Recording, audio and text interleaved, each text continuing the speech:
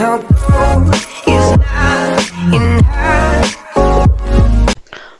everyone, welcome to Stardust Academy.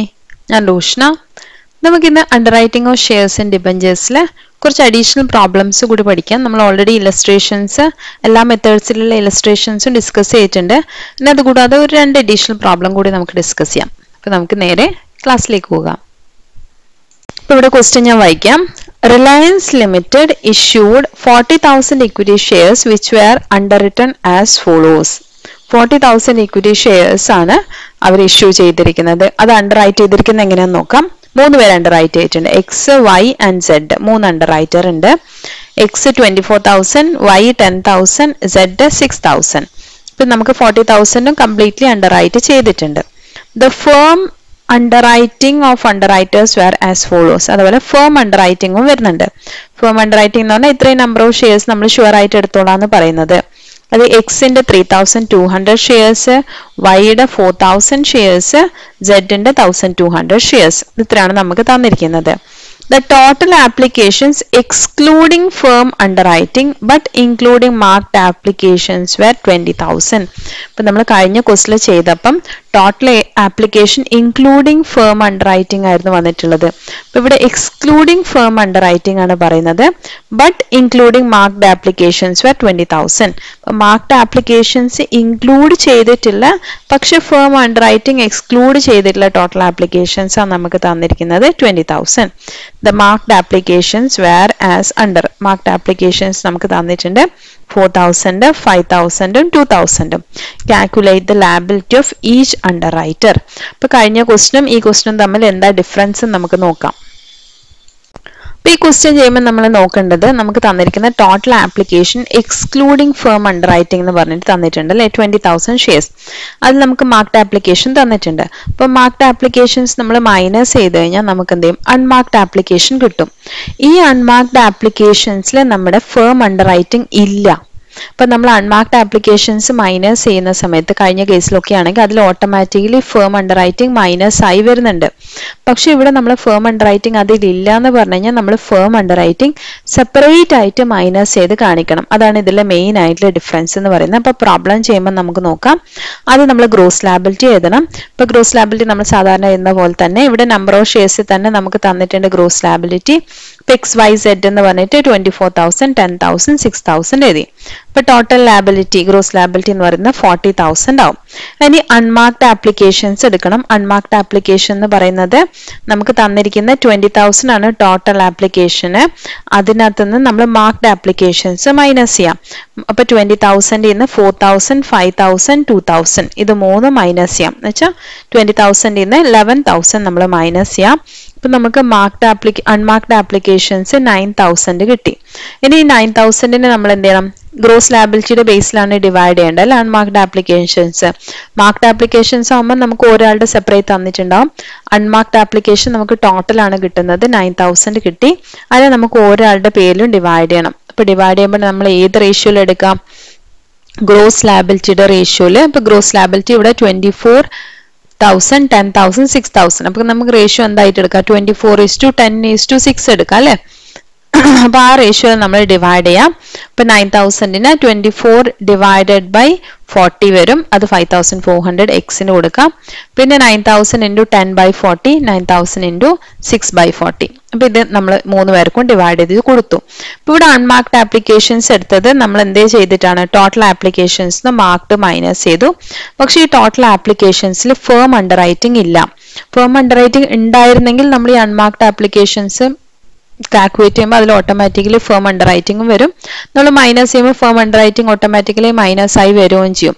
പക്ഷെ ഇവിടെ അങ്ങനത്തെ സിറ്റുവേഷൻ അല്ല വന്നിരിക്കുന്നത്. അതുകൊണ്ട് നമ്മൾ എന്ത് ചെയ്യണം, ഫേം അണ്ടർറൈറ്റിംഗ് സെപ്പറേറ്റ് ആയിട്ട് മൈനസ് ചെയ്യണം. അതാണ് ഇതിന്റെ ഡിഫറൻസ്.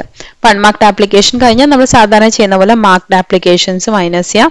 മാർക്ക്ഡ് ആപ്ലിക്കേഷൻസ് നമുക്ക് തന്നിട്ടുണ്ട് 4,000, 5,000, 2,000 അല്ലേ. 4,000, 5,000, 2,000 നമ്മൾ എന്ത് ചെയ്യാം, മൈനസ് ചെയ്യാം. അതിനുശേഷം ഫേം അണ്ടർറൈറ്റിംഗ് നമ്മളൊന്ന് മൈനസ് ചെയ്യണം. കഴിഞ്ഞ ക്വസ്റ്റിൽ നമ്മൾ ഇങ്ങനെ ഒരു സ്റ്റെപ്പ് എഴുതിയിട്ടില്ല. അപ്പൊ ഇതിനകത്ത് ഫേം അണ്ടർറൈറ്റിംഗ് മൈനസ് ചെയ്യാം. 3,200, 4,000, 1,200 ഫേം അണ്ടർറൈറ്റിംഗ് കൂടെ മൈനസ് ചെയ്യാം. നമ്മൾ സാധാരണ ചെയ്യുന്ന പോലെ തന്നെ സാധാരണ നമ്മൾ ചെയ്യുന്ന ഗ്രോസ് ലാബിലിറ്റിന്ന് അൺമാർക്ഡും മാർക്ഡും മൈനസ് ചെയ്തു, സർപ്ലസ് ഉണ്ടെങ്കിൽ അഡ്ജസ്റ്റ് ചെയ്തു, firm under writing last add ചെയ്തു. ഇത്ര ചെയ്യുന്നത്. നമുക്ക് ഒരു സ്റ്റെപ്പ് മാത്രമേ എക്സ്ട്രാ വരുന്നുള്ളൂ, ഫേം അണ്ടർ റൈറ്റിംഗ് കൂടെ ലെസ് ചെയ്യണം.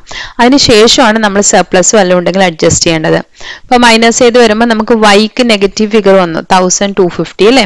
അപ്പൊ റേഷ്യോ എടുക്കണം. അപ്പൊ വൈയുടെ 1250 നമ്മൾ ആർക്കൊക്കെ ഡിവൈഡ് ചെയ്ത് കൊടുക്കണം? എക്സിനും സെഡിനും.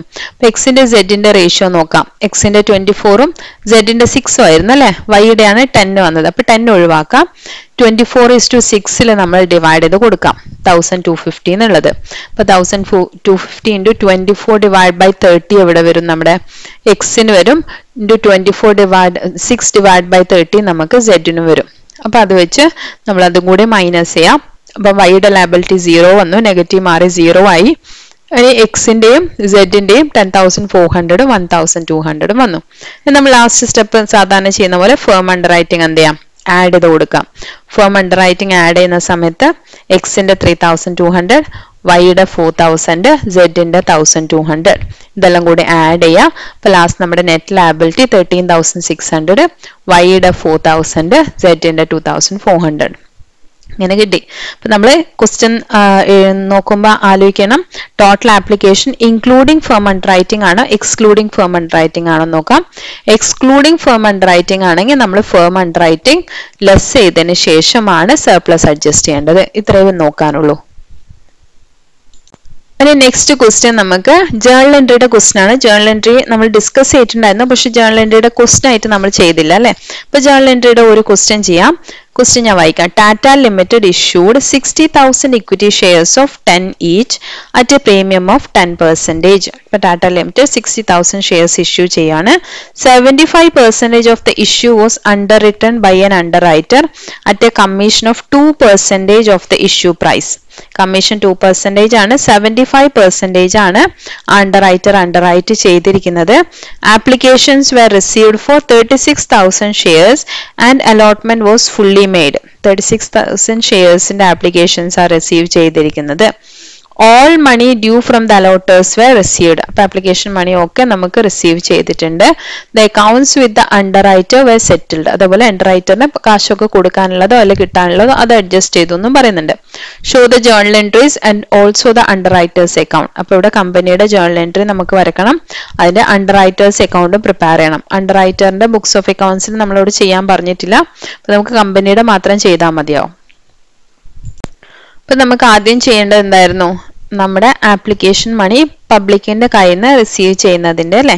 അപ്പൊ ഇവിടെ നമുക്ക് എത്ര ആപ്ലിക്കേഷൻ റിസീവ് ചെയ്തു? 36,000 ഷെയർസിന്റെ ആപ്ലിക്കേഷൻസ് ആണ് നമുക്ക് റിസീവ് ചെയ്തിരിക്കുന്നത്.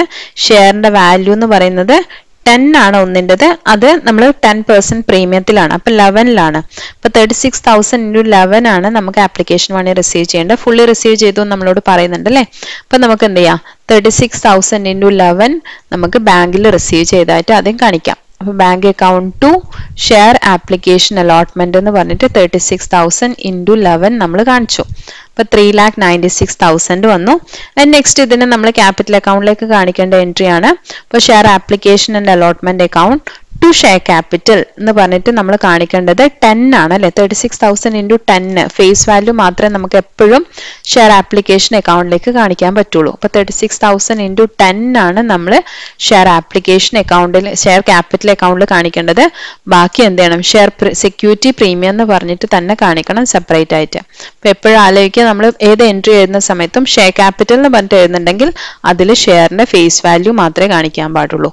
36,000 into 10 എന്ന് പറഞ്ഞിട്ട് നമുക്ക് ഷെയർ ക്യാപിറ്റൽ കാണിക്കാൻ പറ്റുള്ളൂ 3,60,000. ആക്ച്വൽ നമ്മൾ റിസീവ് ചെയ്ത് 3,96,000 ആണ്. അപ്പം ബാക്കി എമൗണ്ട് 36,000 into 1 അതായത് 36,000 എന്ന് പറഞ്ഞ എമൗണ്ട് നമ്മൾ സെക്യൂരിറ്റി പ്രീമിയം ആയിട്ട് കാണിക്കണം. അപ്പൊ രണ്ട് എൻട്രി നമ്മൾ കാണിച്ചു. ആദ്യം ഷെയറിന്റെ ആപ്ലിക്കേഷനും അലോട്ട്മെന്റ് നടന്നതിന്റെ. ഇനി നമുക്ക് അണ്ടർ റൈറ്ററിന്റെ എൻട്രീസ് എഴുതണം. ഇപ്പോൾ പബ്ലിക്കിന് ഇഷ്യൂ ചെയ്തത് നമ്മൾ എൻട്രി ചെയ്ത് ഇനി നമ്മൾ അണ്ടർറൈറ്റർ എത്ര ഷെയർസ് പർച്ചേസ് ചെയ്യുന്നു അതിന്റെ എൻട്രിയും പിന്നെ എന്താ വേണ്ട അണ്ടർറൈറ്ററിന്റെ കമ്മീഷന്റെ എൻട്രിയും പിന്നെ അണ്ടർറൈറ്ററിന്റെ സെറ്റിൽമെന്റിന്റെ എൻട്രിയും ആണ് എഴുതാനുള്ളത്. അപ്പോൾ അത് അണ്ടർറൈറ്റർ പർച്ചേസ് ചെയ്യാന്ന് പറഞ്ഞു കഴിഞ്ഞാൽ അണ്ടർറൈറ്ററിന് എത്രയാണോ ലാബിലിറ്റി ഉള്ളത് അത്രയും ഷെയർസ് അണ്ടർറൈറ്റർ പർച്ചേസ് ചെയ്യണം അല്ലെ. അപ്പോൾ അണ്ടർറൈറ്റർ പർച്ചേസ് ചെയ്യുന്ന സമയത്തും പബ്ലിക്കിന് എത്ര റുപ്പീസിനാണ് ഇഷ്യൂ ചെയ്ത സെയിം തന്നെ ഇവിടെയും കാണിക്കണം. ഇപ്പൊ പബ്ലിക്കിന് 11 റുപ്പീസിന് ഇഷ്യൂ ചെയ്തിട്ടുണ്ടെങ്കിൽ അണ്ടർറൈറ്ററും 11 റുപ്പീസിന് തന്നെയാണ് പർച്ചേസ് ചെയ്യേണ്ടത്. ഇപ്പൊ ഇവിടെ നമുക്ക് നോക്കാം ഈ ക്വസ്റ്റിൽ മാർക്ക്ഡ് ആപ്ലിക്കേഷൻസ് ഒന്നും ഇല്ല.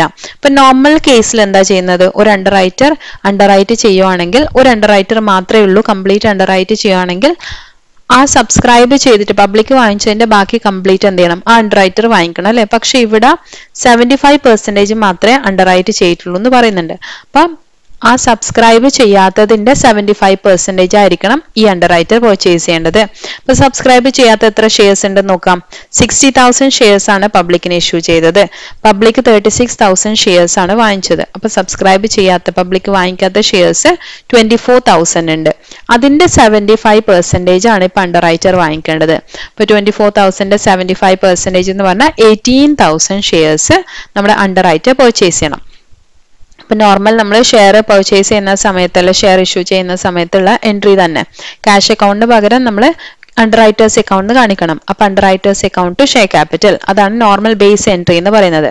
ഇപ്പൊ ഷെയർ ക്യാപിറ്റലിൽ നമുക്ക് എത്ര കാണിക്കാൻ പറ്റുള്ളൂ 10 റുപ്പീസിൽ കാണിക്കാൻ പറ്റുള്ളൂ. 18,000 shares at the rate of 10 1,80,000 നമുക്ക് ടു ഷെയർ ക്യാപിറ്റൽ എന്ന് പറഞ്ഞ് കാണിക്കാം. പക്ഷേ സെക്യൂരിറ്റി പ്രീമിയത്തിൽ എന്ത് ചെയ്യണം ബാക്കി 1 റുപ്പീസും കൂടി കാണിക്കണം. 11 റുപ്പീസിനാണ് നമ്മൾ ഇഷ്യൂ ചെയ്തിരിക്കുന്നത്. ഇപ്പൊ ടു സെക്യൂരിറ്റി പ്രീമിയം എന്ന് പറഞ്ഞിട്ട് 18,000 into 1 18,000 റുപ്പീസ് കാണിക്കാം. Underwriters account not full amount 80,000 shares at the rate of 11 1,98,000 കാണിക്കാം. അതിനുശേഷം ഷെയർ ക്യാപിറ്റൽ എന്ന് പറഞ്ഞിട്ട് 18,000 into 10 സെക്യൂരിറ്റി പ്രീമിയം എന്ന് പറഞ്ഞിട്ട് 18,000 into 1 കാണിക്കാം. സ്പ്ലിറ്റ് ചെയ്ത് കാണിക്കാം. നമ്മൾ കഴിഞ്ഞ എൻട്രിയിൽ പബ്ലിക്കിന്റെ കേസിൽ എഴുതിയില്ല അതേപോലെ തന്നെ. അതിനുശേഷം നമ്മൾ അണ്ടർറൈറ്ററിന്റെ കമ്മീഷനാണ് കാൽക്കുലേറ്റ് ചെയ്യാനുള്ളത്. അണ്ടർറൈറ്ററിന്റെ കമ്മീഷൻ എന്ന് പറഞ്ഞു കഴിഞ്ഞാൽ അണ്ടർറൈറ്റർ എത്രയാണ് അണ്ടർറൈറ്റ് ചെയ്തിരിക്കുന്നത് അതിന്റെ മേലെ ഫുള്ള് അല്ലാതെ അണ്ടർറൈറ്റർ വാങ്ങിച്ച ഷെയർസിന്റെ മേലെയല്ല അണ്ടർറൈറ്ററിന് കമ്മീഷൻ റിസീവ് ചെയ്യുന്നത്. ഇപ്പൊ ഫുൾ ഇഷ്യൂടെ 75% ആയിരുന്നു അണ്ടർറൈറ്റ് ചെയ്തിരുന്ന എമൗണ്ട് അല്ലെ. ഫുൾ ഇഷ്യൂ എന്ന് പറഞ്ഞാൽ 60,000 ഇൻറ്റു അതിനാദ്യം നമ്മൾ എന്ത് ചെയ്യണം ഷെയറിന്റെ വാല്യൂലേക്ക് കൺവേർട്ട് ചെയ്യണം. 60,000 into 11 എടുത്തു.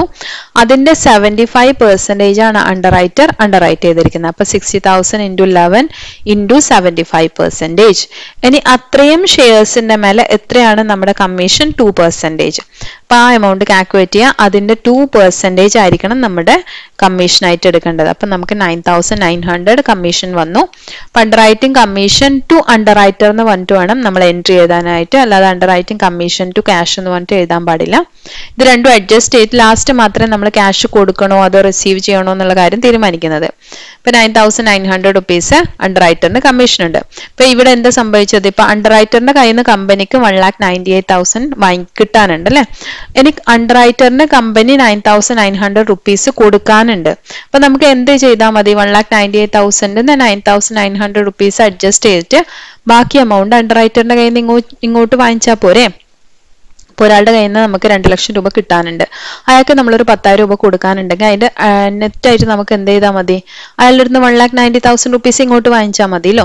അത് തന്നെയാണ് ഇവിടെ നടന്നത്. കമ്പനിക്ക് അണ്ടർറൈറ്റർ 1,98,000 റുപ്പീസ് കൊടുക്കാനുണ്ട്. ഇനി അണ്ടർറൈറ്ററിന് കമ്പനി 9,900 റുപ്പീസ് കമ്മീഷൻ കൊടുക്കാനുണ്ട്. അപ്പൊ നെറ്റായിട്ട് കമ്പനി എന്ത് ചെയ്തു അണ്ടർറൈറ്ററിന്റെ കയ്യിൽ നിന്ന് 1,88,100 റുപ്പീസ് ഇങ്ങോട്ട് വാങ്ങിച്ചു അല്ലെ. ഇതിപ്പം നിങ്ങൾക്ക് ഈ എൻട്രി ഇങ്ങനെ എഴുതാതെ എന്ത് ചെയ്യാം അക്കൗണ്ട് പ്രിപ്പയർ ചെയ്തിട്ട് അതിന്റെ ബാലൻസ് നോക്കി വേണമെങ്കിലും ഈ എൻട്രി എഴുതാം. ഇവിടെ ഇപ്പൊ 2 ട്രാൻസാക്ഷൻ മാത്രമേ ഉള്ളൂ. അതുകൊണ്ട് നമുക്ക് നോക്കി തന്നെ ബാലൻസ് എത്രയാണെന്ന് മനസ്സിലാക്കാൻ പറ്റും. അങ്ങനെ എഴുതിയാണ്. ഇനിയിപ്പോ നിങ്ങൾക്ക് ഇങ്ങനെ ക്ലിയർ അല്ലെങ്കിൽ എന്ത് ചെയ്യാം അണ്ടർറൈറ്റേഴ്സ് അക്കൗണ്ട് പ്രിപ്പയർ ചെയ്യാം. ഈ 2 എൻട്രി എഴുതിയതിനു ശേഷം അണ്ടർറൈറ്റേഴ്സ് അക്കൗണ്ട് പ്രിപ്പയർ ചെയ്യാം. എന്നിട്ട് അതിൽ എത്രയാണ് ബാലൻസ് വരുന്നത് നോക്കാം. ആ ബാലൻസിന്റെ എൻട്രി മൂന്നാമത് ഇവിടെ എഴുതിയാൽ മതി. ഇപ്പൊ 2 എൻട്രി എഴുതി ഒരു എൻട്രിയുടെ സ്പേസ് വിട്ടതിന് ശേഷം അണ്ടർറൈറ്റേഴ്സ് അക്കൗണ്ട് പ്രിപ്പയർ ചെയ്യാം. അണ്ടർറൈറ്റേഴ്സ് അക്കൗണ്ട് പ്രിപ്പയർ ചെയ്തതിന് ശേഷം അതിന്റെ ബാലൻസിന്റെ എൻട്രി പിന്നെ ഇവിടെ എഴുതി ചേർത്താലും മതി. ഇപ്പൊ നെക്സ്റ്റ് നമുക്ക് അണ്ടർറൈറ്റേഴ്സ് അക്കൗണ്ട് പ്രിപ്പയർ ചെയ്യാം. അപ്പൊ അണ്ടർറൈറ്റേഴ്സ് അക്കൗണ്ട് പ്രിപ്പയർ ചെയ്യുമ്പോൾ സിമ്പിൾ ആണ്. നമ്മൾ ജേർണൽ എൻട്രി നോക്കാം. എവിടെയൊക്കെ അണ്ടർറൈറ്റർ ഉണ്ടെന്ന് നോക്കാം. മൂന്നാമത്തെ എൻട്രിയിലാണ് ആദ്യമായിട്ട് നമുക്ക് അണ്ടർറൈറ്റർ വരുന്നത് അല്ലെ. Underwriters account to share capital to security premium എന്ന് പറഞ്ഞിട്ട്. അപ്പൊ അപ്പൊ ആ എൻട്രി എന്ത് ചെയ്യാം, പോസ്റ്റ് ചെയ്യാം. അണ്ടർറൈറ്റേഴ്സ് അക്കൗണ്ടിൽ എങ്ങനെ പോസ്റ്റ് ചെയ്യണം? To share capital to security premium എന്ന് പറഞ്ഞിട്ട്. അപ്പൊ ഷെയർ ക്യാപിറ്റൽ എന്ന് പറഞ്ഞിട്ട് 1,80,000 സെക്യൂരിറ്റി പ്രീമിയം എന്ന് പറഞ്ഞിട്ട് 18,000 ഡെബിറ്റ് സൈഡിൽ നമുക്ക് പോസ്റ്റ് ചെയ്യണം. ഇനി അടുത്ത എൻട്രി അണ്ടർറൈറ്ററിന്റെ എൻട്രി വരുന്നത് നമ്മുടെ 4ാമത്തെ എൻട്രിയാണ്, അണ്ടർറൈറ്റിംഗ് കമ്മീഷൻ ടു അണ്ടർറൈറ്റർ.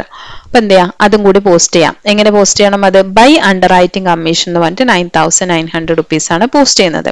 ഇപ്പൊ നമ്മൾ ഓൾറെഡി ബാലൻസിന്റെ എൻട്രി അവിടെ എഴുതിയുണ്ട്, അത് നോക്കി ഇവിടെ പോസ്റ്റ് ചെയ്യാം. അല്ലെങ്കിൽ എന്ത് ചെയ്യാം, ഇത്രയും എഴുതിയതിന് ശേഷം അക്കൗണ്ട് ബാലൻസ് ചെയ്യാം. ഇപ്പൊ അക്കൗണ്ട് ബാലൻസ് ചെയ്യുന്ന സമയത്ത് നമുക്ക് ക്രെഡിറ്റ് സൈഡിൽ ബാലൻസ് വരും. 1,88,100 ആണ് നമ്മുടെ ബാലൻസ് വരാം. അപ്പൊ ആ ബാലൻസ് എവിടെ ഡെബിറ്റിൽ വന്നാലും ക്രെഡിറ്റിൽ വന്നാലും അത് ബാങ്ക് എന്ന് പറഞ്ഞിട്ട് കാണിച്ചാൽ മതി. ഇവിടെ ക്രെഡിറ്റിൽ വന്നുകൊണ്ട് നമ്മൾ ബൈ ബാങ്ക് എന്ന് പറഞ്ഞിട്ട് 1,88,100 rupees കാണിച്ചു. ഇനി അതിന്റെ എൻട്രി എന്ത് ചെയ്യാം, നമ്മൾ നേരത്തെ എൻട്രി എഴുതിയിട്ടില്ലെങ്കിൽ ഇപ്പൊ എൻട്രി നോക്കി എഴുതിയാൽ മതി ഇവിടുന്ന്. ഇപ്പൊ ബൈ ബാങ്ക് എന്നാണ് അണ്ടർറൈറ്റേഴ്സ് അക്കൗണ്ടിൽ വരുന്നതെങ്കിൽ എൻട്രി എങ്ങനെ വേണം? Bank account to underwriters account എന്ന് പറഞ്ഞിട്ടാണ് നമുക്ക് എൻട്രി വരാം. ഇതാണ് നമ്മൾ കഴിഞ്ഞ ഇതിൽ ലാസ്റ്റ് എൻട്രി ആയിട്ട് എഴുതിയിരിക്കുന്ന സംഭവം. അപ്പൊ ആ എൻട്രി എഴുതിയില്ല, നമ്മൾ അക്കൗണ്ട് വരച്ചിട്ട് എഴുതുന്നെങ്കിൽ ഇപ്പൊ എഴുതിയാലും കുഴപ്പമില്ല. അപ്പൊ നമ്മൾ ഇന്ന് ഒരു അഡ്ജസ്റ്റ്മെന്റ് വരുന്ന 2 പ്രോബ്ലംസ് ആണ് ചെയ്തത്. 2 പ്രോബ്ലംസ്, ഒരെണ്ണം നമ്മൾ എക്സ്ക്ലൂഡിംഗ് ഫേം അണ്ടർറൈറ്റിംഗ് എന്നുള്ള ടേം നമ്മൾ ടോട്ടൽ ആപ്ലിക്കേഷന്റെ കേസിൽ പറയുകയാണെങ്കിൽ എങ്ങനെ ചെയ്യണം. അപ്പൊ അതിൽ വലിയ വ്യത്യാസമൊന്നും വരുന്നില്ല. നമ്മൾ എന്താണ്, ഫേം അണ്ടർറൈറ്റിംഗും കൂടി ഒരു തവണ മൈനസ് ചെയ്യണമെന്നേ ഉള്ളൂ. നോർമൽ നമ്മൾ ഫേം അണ്ടർറൈറ്റിംഗ് ലാസ്റ്റ് ആഡ് ചെയ്യുക ചെയ്യുന്നത്, പക്ഷെ ഇവിടെ ഫേം അണ്ടർറൈറ്റിംഗ് എന്ത് ചെയ്യണം, അതിന് മുന്നേ ഒരു തവണ അത് മൈനസ് ചെയ്യണം. നമ്മൾ സർപ്ലസ് അഡ്ജസ്റ്റ് ചെയ്യുന്നതിന് മുന്നേ ഫേം അണ്ടർറൈറ്റിംഗും കൂടി മൈനസ് ചെയ്യണം. അതേ ഉള്ളൂ ഒന്നാമത്തെ ക്വസ്റ്റിലെ വ്യത്യാസം. രണ്ടാമത്തെ ക്വസ്റ്റ്യൻ നമ്മൾ ചെയ്തത് ജേർണൽ എൻട്രിയുടെ ക്വസ്റ്റ്യൻ ആണ്. ജേർണൽ എൻട്രിയുടെ ക്വസ്റ്റ്യൻ കൂടുതൽ നമുക്ക് ചോദിക്കാറില്ല, പക്ഷെ ജസ്റ്റ് ഒന്ന് മനസ്സിലാക്കി വെക്കാൻ വേണ്ടി നമ്മൾ ഓൾറെഡി എൻട്രി പഠിച്ചിട്ടുണ്ട്. അപ്പൊ അതൊന്ന് പ്രാക്ടിക്കലി നമുക്ക് ചെയ്യാൻ വേണ്ടി ഒരു പ്രോബ്ലം നമ്മൾ ചെയ്ത് കാണിച്ചു എന്നേ ഉള്ളൂ. അപ്പൊ ആ പ്രോബ്ലത്തിൽ നമ്മൾ സാധാരണ എന്ത് ചെയ്യാം, ആദ്യം ഷെയർ ഇഷ്യൂ ചെയ്യുന്നതിന്റെ 2 എൻട്രി, നോർമൽ പബ്ലിക്കിന് ഇഷ്യൂ ചെയ്യുന്ന 2 എൻട്രി എഴുതാം. പിന്നെ അണ്ടർറൈറ്റർ ഷെയർ പർച്ചേസ് ചെയ്യുന്നതിന്റെ എൻട്രി, പിന്നെ അണ്ടർറൈറ്ററിന്റെ കമ്മീഷൻ ഡ്യൂ ആവുന്ന എൻട്രി, പിന്നെ അണ്ടർറൈറ്ററിന്റെ അക്കൗണ്ടിന്റെ സെറ്റിൽമെന്റിന്റെ എൻട്രി. 5 എൻട്രീസ് ആണ് കാണിക്കാനുള്ളത്. അപ്പൊ ഇതുവരെയുള്ള എല്ലാവർക്കും ക്ലിയർ ആയെന്ന് വിചാരിക്കുന്നു. അടുത്ത വീഡിയോയിൽ കൂടി വീണ്ടും കാണാം. അതുവരേക്കും ഹാപ്പി ലേണിംഗ്.